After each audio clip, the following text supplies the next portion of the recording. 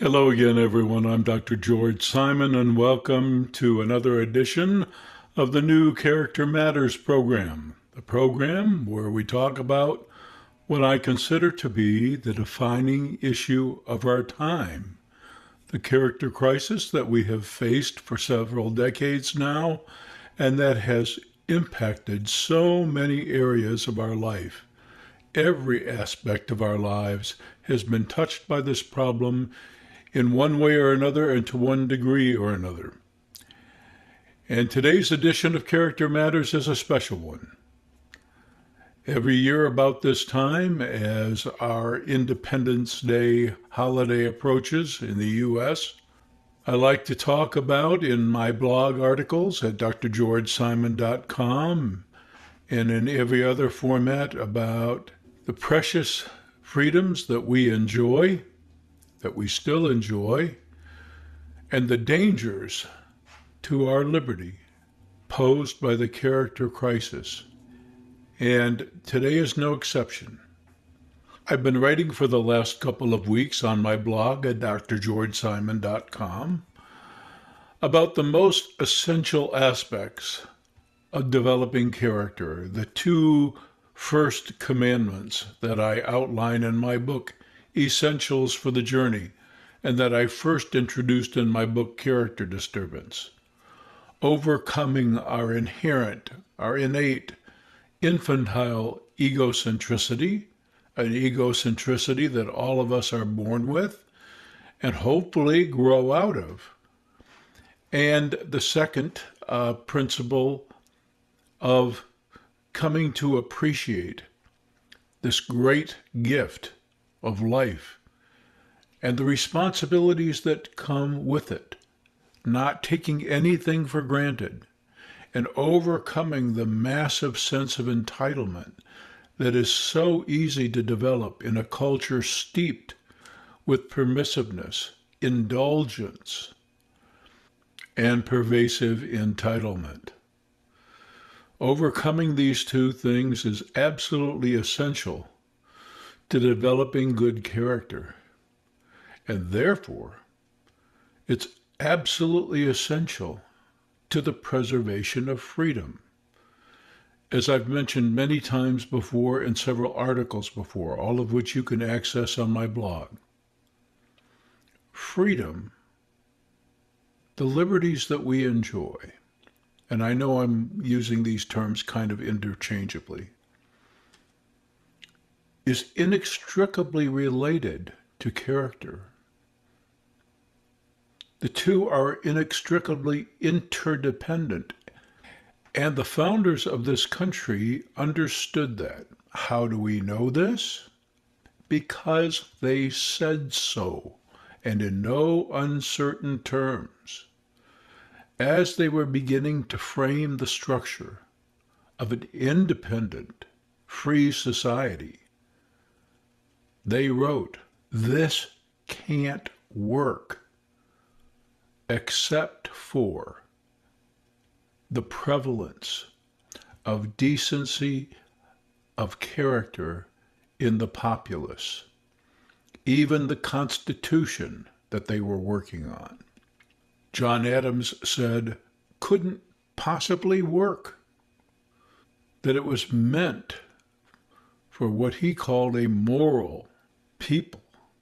The idea, the whole concept of this maximum freedom, maximum liberty society was this: give people who already have a deeply internalized sense of fairness, of justice, of right and wrong, of appropriate boundaries, ruggedly individualistic individuals who also understood the essential requirements for living in community, in peace and in safety, who understood the basic rules of peaceful human engagement.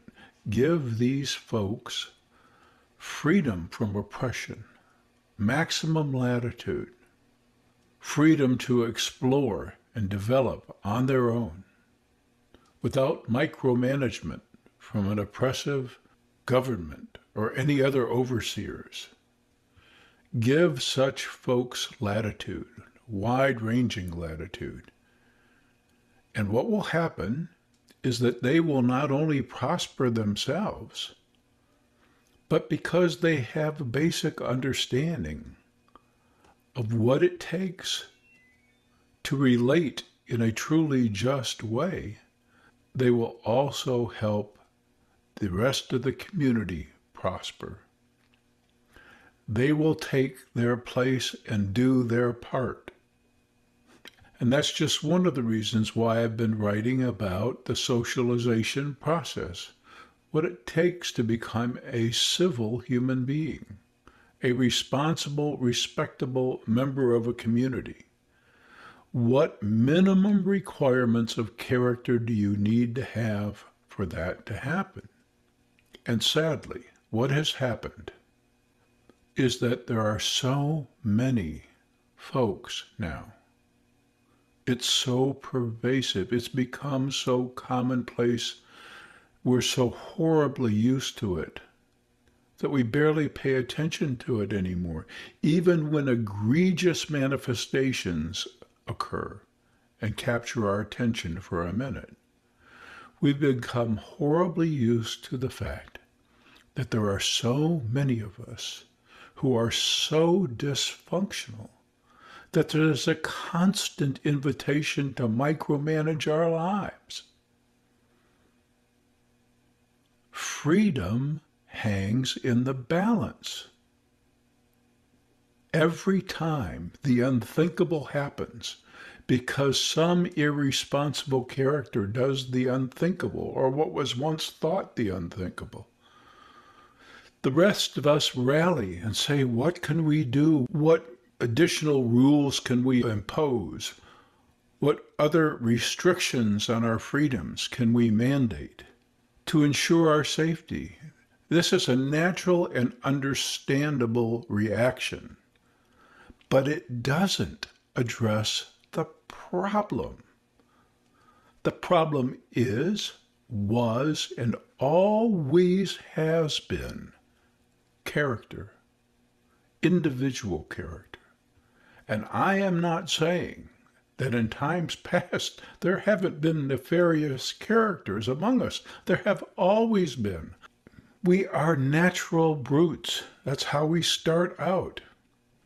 And we've always had character problems, but we also once better recognized how important this issue is to every single aspect of our lives.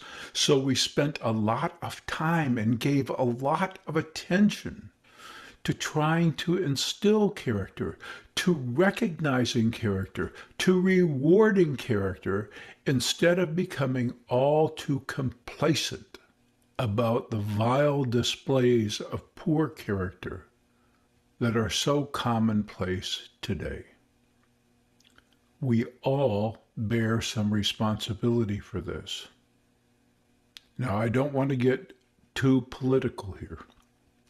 At a time in which I truly want to celebrate the freedoms that we still enjoy. And in a moment, I'm going to talk just a little bit about the sentiments stirred in me many years ago with regard to that and how I tried to inspire awareness about it all. But the fact is that we all bear some responsibility for this to one degree or another. And when we decide that it's okay to hand the reins of power to people of dubious or pathetic character, it's on us. It's on all of us. We are at each other's throats. We don't listen to each other. Many times we don't care to. I'm not taking sides here. All sides are equally guilty. Folks can't even come to the table without knowing full well how right their perspective is when they come to the table. So nothing can be openly and honestly discussed or even properly debated. Things don't get done because it's too important for one side or the other to win. That, right there, as I write about in all of my books, is the absolute definition, is the very nature of the worst kind of character disturbance. The determination to have my way, because I believe my way is the way, has affected countless relationships in a negative way. It's an inherently destructive as opposed to constructive attitude. Now, I'm not one of those folks that says there are no rights and wrongs. I think deep in our hearts, all of us have a sense of what is truly loving and what is not. But we all fall short, and we're all too willing to give character a pass when it serves our agendas, and we are paying the price. So here we come to a very special edition of Character Matters. I'm going to tell you a true story about how my own sentiments toward this wonderful country of ours changed just before the new millennium. I was working on a manuscript that I never completed, on the interrelationship between freedom and character. And a tune began to haunt me, truly, day and night. I didn't even know what I wanted to say, and I had never composed a musical piece in my life before.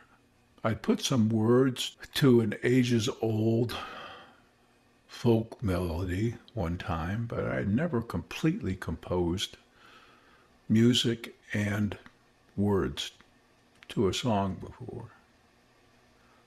But this thing wouldn't leave me alone. And so in collaboration with my wife and some others, I eventually refined what it was I wanted to say and put it to the tune that had been playing in my head for years. And what was born of that was a piece commonly referred to as America, My Home. The official title of the piece is actually Anthem for the Millennium, because I wrote it as a piece to inspire folks as the new millennium approaches. And in 1999, when it was first published, nobody had an idea of what would be happening very shortly thereafter. And even though the song was put out, it didn't have much traction until the tragic events of 9/11. And then something caught fire.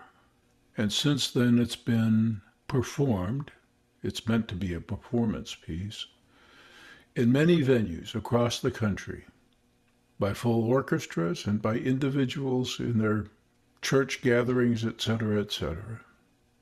In just a moment, I'm going to make it the closing part of our program today. You can also visit the many versions of it by going to the page on my blog at drgeorgesimon.com. But the song expresses the sentiment. We have to take this gift of freedom very seriously and respect the inherent responsibilities that come with it.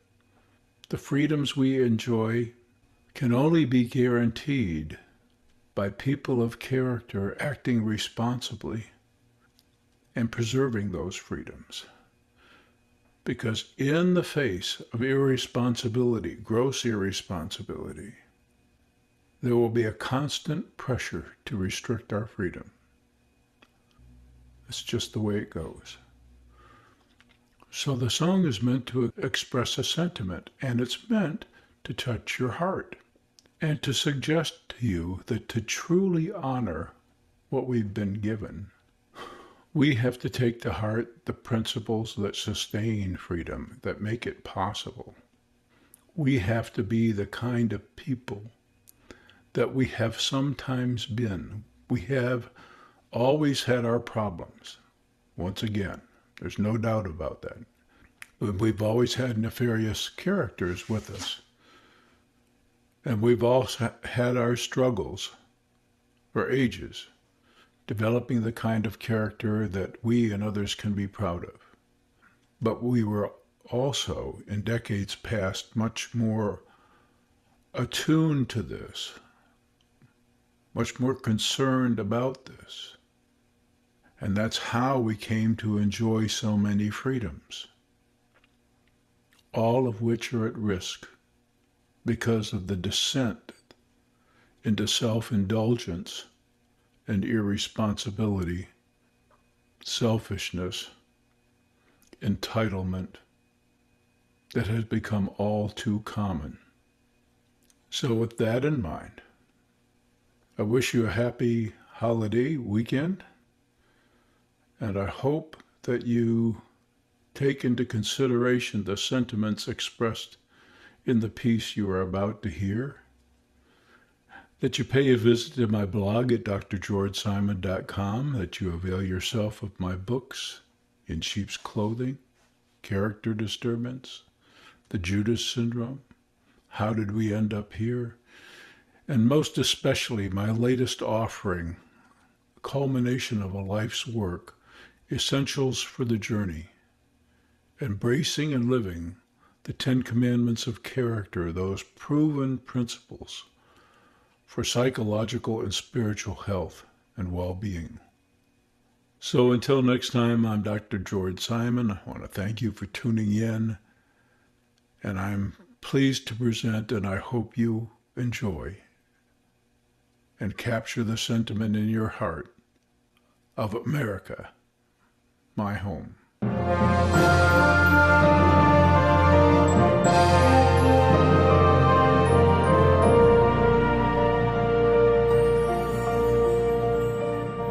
I have seen the torch of freedom pass from hand to yearning hand, and the vision of our fathers spread hope throughout this land, as the dream some fought and died for in my heart becomes my own.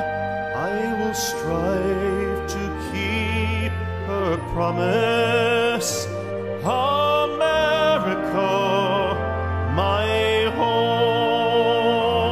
America, America, may God bless America, and freedom reign across America, my home. From the shorelines to the prairies, to the cities great and small, we have reaped the fruits of justice and liberty.